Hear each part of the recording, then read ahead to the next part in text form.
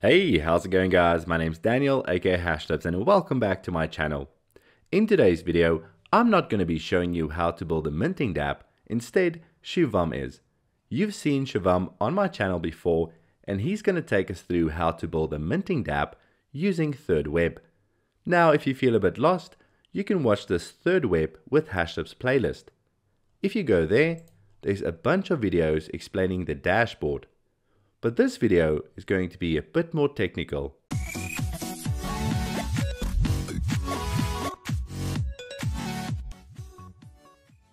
Because of the complexity, I don't want you to feel lost.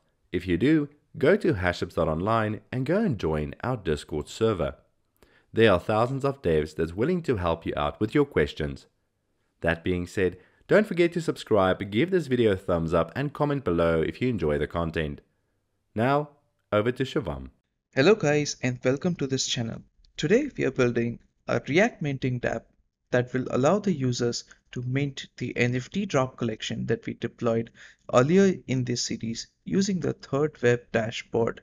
Now we would be needing the contract address for this particular deployment, but we'll come back to this later.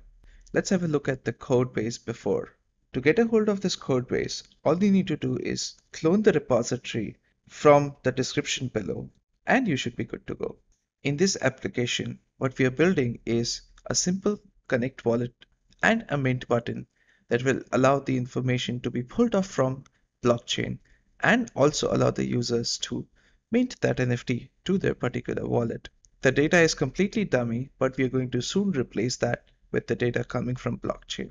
We'll also be using the thirdweb SDK and the thirdweb React SDK to fetch that information from blockchain.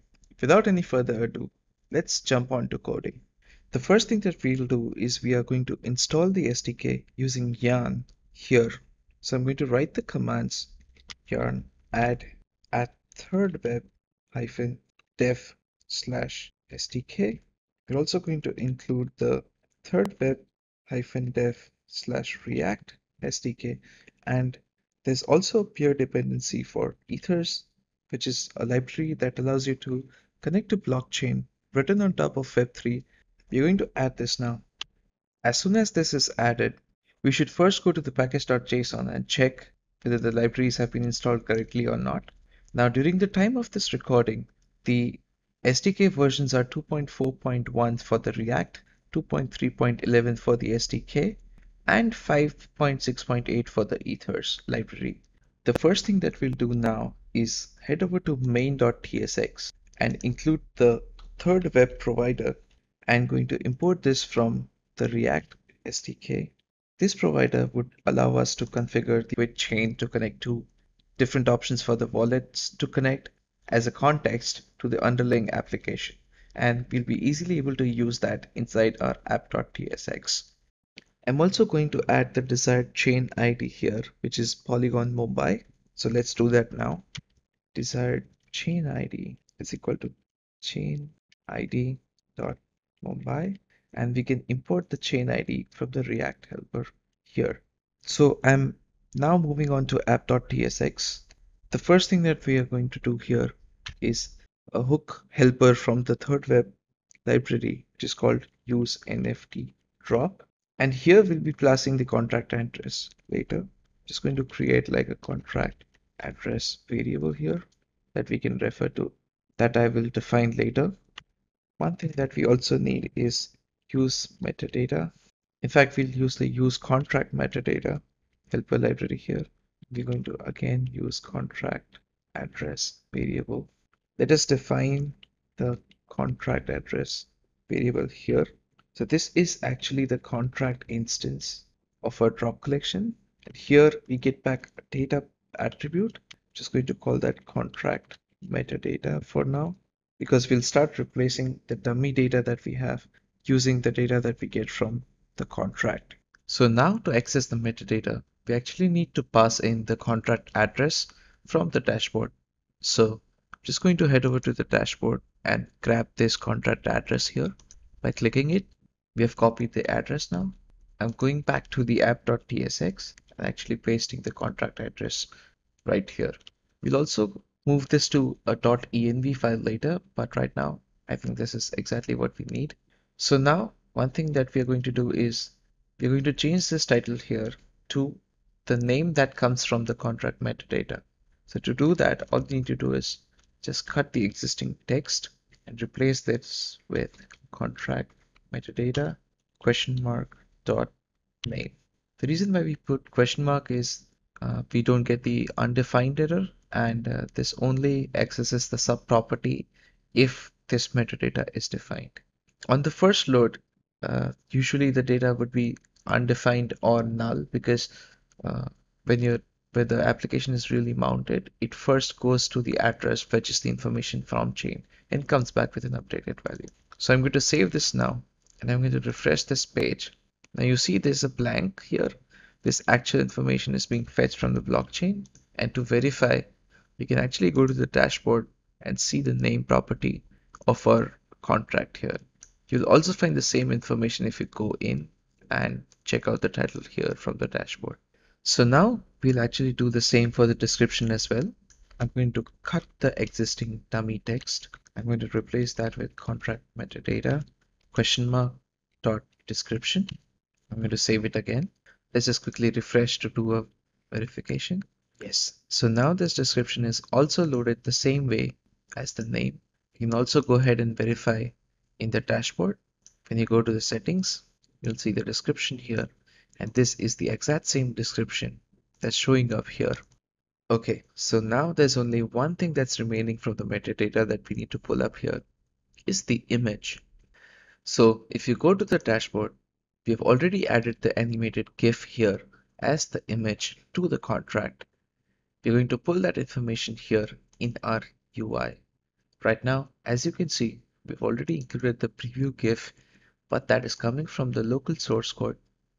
I'm going to change this preview GIF to contract metadata question mark dot image and save it again. Let's quickly refresh this to make sure that we fetch the GIF correctly. And yes, now this GIF is actually loaded from the blockchain. To verify, what we can do is we can just do right click and inspect. As you can see, this image is coming from gateway, which is IPFS.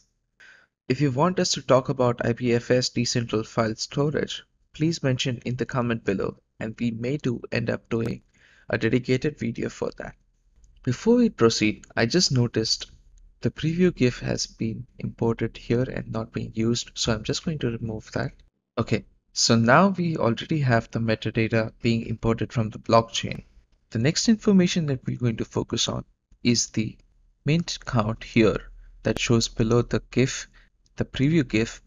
To fetch that information, what we're going to do is we're actually going to take the help of the React SDK from thirdweb, which has a nice hook called use claimed NFT supply, and we're going to pass it contract, which is the contract instance that comes from the use NFT drop hook. I'm also going to deconstruct this hook, which returns a data attribute, and I'm going to call this data attribute claimed supply and save it. Here in this code where you see the information of the count, I'm just going to replace this 0 with claimed NFT supply. I'm going to do a question mark dot to number.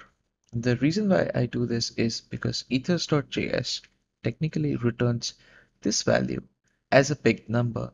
So for the React to understand this as a number, we need to use this dot to number function that converts this to a number. So now we have the claimed NFT supply count. To get the total value of the supply, we are going to do something interesting. We are actually going to fetch the unclaimed supply count and going to add it here in the front end. So let's go ahead. Just like we used use claim NFT supply count, we could also fetch the used unclaimed NFT supply count. And to do that, it's pretty easy. I'm just going to duplicate this line below. I'm going to change this hook to use unclaimed NFT supply.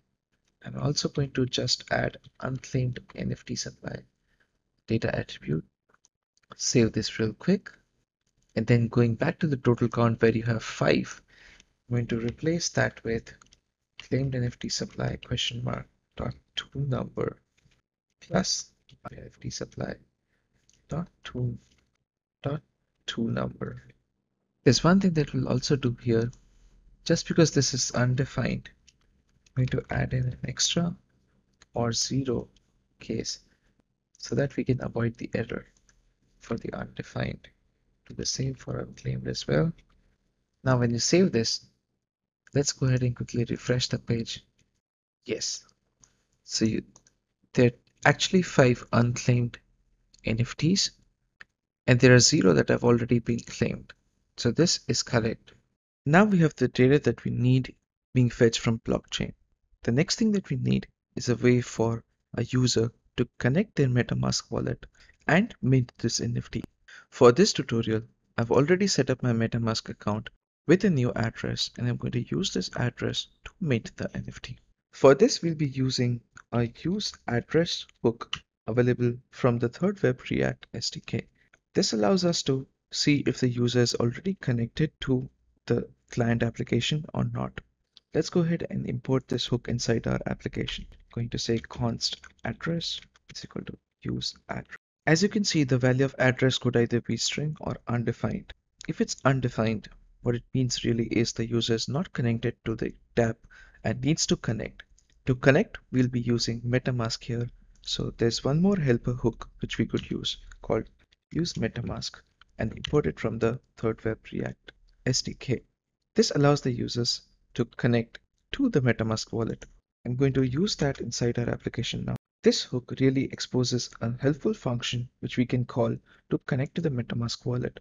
We are going to hook this function to our button connect wallet and see if it works. Let's go to our button now, add the onClick property and point it to connect MetaMask and save it. I'm going to refresh here just to make sure that it works. Now let's click the button and see what happens. The MetaMask window pops up and now we can connect to our blockchain account using MetaMask.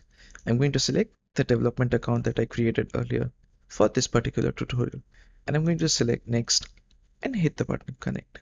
Right now we do not see any changes in the interface because we have not yet used the address inside our UI. The connect wallet button is still there because we have not added the conditions to hide it when the address has successfully been connected. We are going to make that change now. I'm going to start by creating an object here and address double and percentage. I'm going to wrap this. Now I'm just going to duplicate this below and change the address to not defined. The reason why we're doing this now is I want to change this button text to mint. So now you can see the mint button because our wallet is already connected to the chain. What happens when we disconnect our wallet? So I'm just going to go here to the MetaMask wallet and disconnect. And now when I do a refresh, my wallet is disconnected and it again shows the connect wallet button. As soon as I connect the wallet again, following the same steps that we did before, you see the button changes to mint. Next, we are going to create a function that will allow the users to mint this NFT when they click this button. So I'll head over to my code base now. I'll create a function called mint here that will allow us to do the same. I also going to make this function asynchronous. Then over here, we'll include a try catch block to catch the errors in case they come in. Inside this block, I'm going to write await contract question mark dot claim, and the quantity would be 1 because we want to use users to claim only 1 token at a time. In case of a successful mint, I'm just going to add an alert message here, minted successfully, and I'm just going to log in the error here in case there is an error in minting. Let's make sure to call this button on the click of the mint button here. Now I'm going to save this. Let's quickly refresh this page again. Now my wallet is already connected, so you see the mint button here.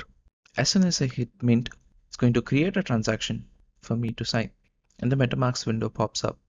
I look at the gas fees here and confirm this transaction. It takes a few seconds for us to finish this successful mint, and you see the message minted successfully. I click OK. So now we see 1 minted token out of 5. Now we have a working application that allows the users to mint the token. Let's quickly clean up our code base and make sure to take care of certain errors. For example, when you refresh this page, you see the content doesn't pop up correctly. Let me do that again. You see the buttons are jumbled up. Let's quickly avoid this by adding a loading text before the content pops up. I'll go to the very top here, right before it returns the render object. I'm going to write an if condition where if the contract is undefined or if the contract metadata is undefined, I'm just going to return a simple diff that shows the message loading. To save this now and refresh this page. It works as expected. Only thing is I want to center this text now. So I'm just going to add a class name. So I'm just going to add a class name, flex item center, justify center. Just going to save it. Also going to give it a min height of screen. Let's quickly check. That's looking a lot better. Let's add some final conditions. The two conditions that we'll be adding today are we will be checking if the user has connected. We would also check if the user is on the right network. So for the first condition, all we need is to check if the address is defined. So we do an inverse condition which says if the address is not defined, we connect using MetaMask and then return, because we want the user to get connected to the MetaMask wallet first.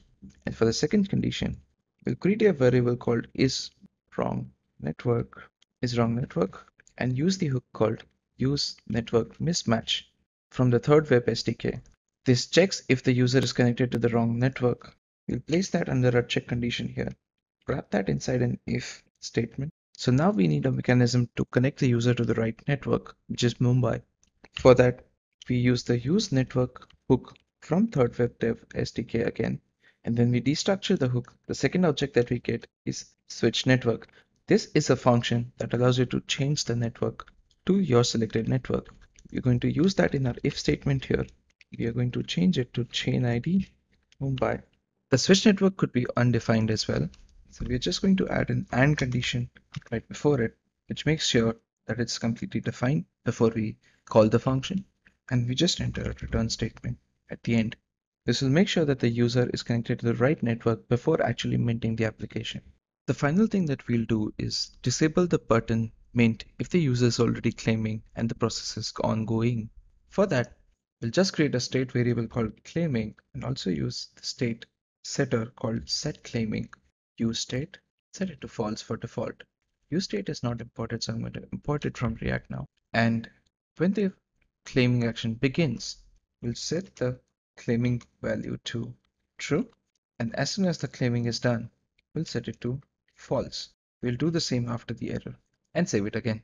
Now we are going to use this claiming variable that we've defined to disable our button when the user is claiming. I'm also going to change this text to claiming when the user is claiming. So if claiming is true, use claiming or use mint. As soon as I save that, I'm going to try that button again, but let's quickly refresh. Okay, so I'm going to mint this again, and the button has been disabled, so I can only mint it once. The transactions open up on MetaMask. I hit the confirm button. It's still minting, and we see a success message, and I place OK. So now you're successfully minted your NFT in your wallet. And that's how you create a minting dapp using thirdweb SDK and React. If you also want us to focus on any topics that were not covered during this tutorial, please mention that in the comment below.